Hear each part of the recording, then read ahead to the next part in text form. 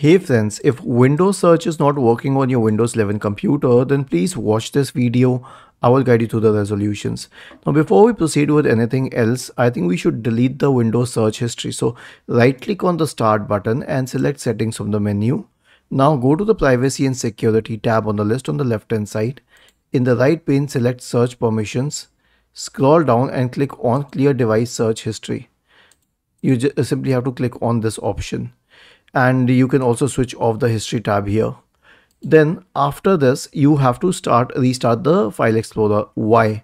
Because the search bar is a subset of the file explorer. So search for task manager in the Windows search bar and open the task manager. And if you cannot search for it, simply right click on the task bar and click on task manager. It opens the same thing. Now right click on Windows Explorer and select restart. This will be helpful, and one more thing that can help is to restart your computer. So right click on the start button, select shutdown or sign out, and then click on restart. The next solution is to run an SFC scan. So search for command prompt in the Windows search bar and click on run as administrator to open the elevated command prompt window.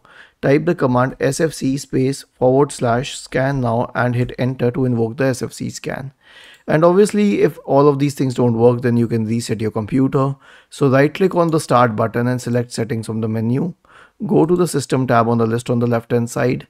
In the right pane, select recovery, click on reset PC, click on remove everything, and then in the next page, select cloud download. Was this helpful? If yes, then please subscribe to the channel, and if not, then let us know in the comment section of this video on how we could help you further. Thank you for watching this video and have a nice day.